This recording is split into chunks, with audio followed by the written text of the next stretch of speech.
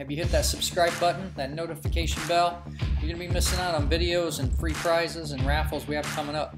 This video includes timestamps, so check out the description below if you want to bounce ahead and just grab the info that you want. And the whole point of this video was to get you to think about like how you can diagnose, you know, what is actually happening. Now this, actually, I'm going to extend this a little bit further. Let's do a little bit of bonus footage.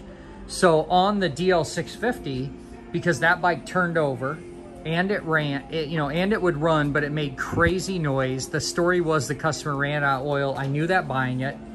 So it is what it is. But one of the things that I was teaching Sterling is the whole process of what How to Wrench does on the work order, as far as like how deep we diagnose something when we have capabilities. What were some of those tests you did? Do you remember? We did a leak, or we started with a spark test, then we did a compression test. Oh shit, we should tell people.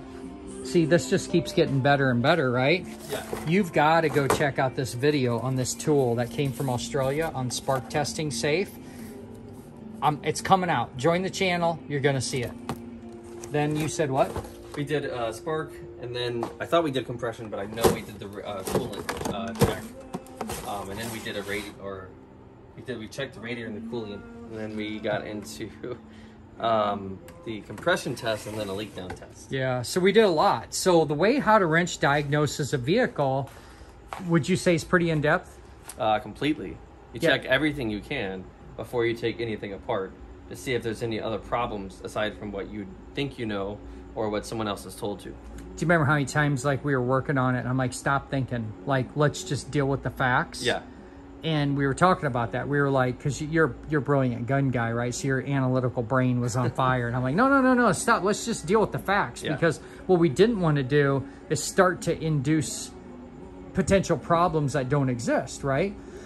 So we said, hey, let's just go with the facts of what we can find out from testing. So we did spark testing. We found out, do we have spark? If you can check this out here, do we have spark? Yes or no? Good front and rear. Our compression test, front 150, rear 160, which we found out the battery charger actually wasn't plugged in. Yeah. So these numbers are probably even better. Leak down, shooting 90 into it. We were getting 45 and 30s. Horrible. We had crazy leak down numbers. You have to check out the video. We've got, maybe I could drop a little clip in here of where I was doing the soapy water test and showing it just exploding out, right? And then the coolant, it wouldn't hold. So we had not only, the cooling was a little bit of a surprise. Yeah, because it seemed like it was good at first. And then it just started to slowly leak more and more and more.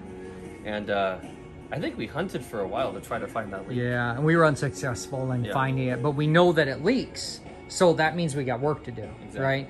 The downside to the coolant leak that we had means it's internal. Now we got a 40-some thousand mile motor. Hopefully it's just a very, very slight head gasket leak or something like that. But the reality of it is good's good and bad's bad. Exactly. If I put this motor back together and had never checked spark and it didn't have spark, now I'm going to be going like, oh, did it even need rebuilt, or what was the deal? Like, you just get yourself into all kinds of trouble. So when you do deep diagnosis and you verify everything you can, it's killer, because the work order shows we physically proved it had spark front and rear. We already know the cooling system will not hold. So now we're going to spend a lot of time looking at the sealing surfaces, the passages, because we already know, like, hey, there's something wrong, because the radiator itself appeared to be good. But I told you about a video I made last summer where I show how to pressure test a radiator under, under a fluid. So we'll go ahead and we'll actually do those tests on the radiator. We tested the cap. We test, thermostats. We're going to test once we get apart. But that's just a way to be sure and not be guessing. Exactly. Yeah, cool stuff. What do you think of the shop? Oh, this is like dream. This would be, honey, I'm leaving you. I'm going to go live in a shop. You better not say that. Your wife's watching you. I don't. She already knows it. The shop is pretty sick. We're pretty stoked. I think it's pretty cool. DL650, R6, GSX-R. You can hop around the corner. And, I don't know. Should we just show them the new R6? Yeah. This thing's, it got banged up. It got banged up. It's a little bent. You know, Sterling gets first option to buy this one. He's got some sentimental value back on it. We just want as a spare bike for the track bike. You know, we've been doing a lot of dirt bike riding. We got the Choppa. Oh, hey, what's that? Hey, what's that? I don't know. I don't know what that is. I've never seen something like that before. I know the guy that built that. You probably do. Okay. I'm going to shoot that for the first time tomorrow. I've never shot one of those. I'm super stoked. It's going to be cool inventory. Go ahead and try and come through that front door. Yeah, we like motorcycles here. If you haven't been on the channel before, it's pretty stinking cool. This is going to be fun too. And you said that It's road. fun. I've had it started. Hey, I say we go check out Sterling's riding ability and check out his tire wear from his Moto Gymkhana. Dang! Full knobs. Look it, you could see right where he got you. You might have done better than me on this thing. I had a video of me crashing on this earlier. And we ran out, we get to the last knob on that one, and then you get to the Continentals. Those things are ripping all the way to the edge. Super, super fun.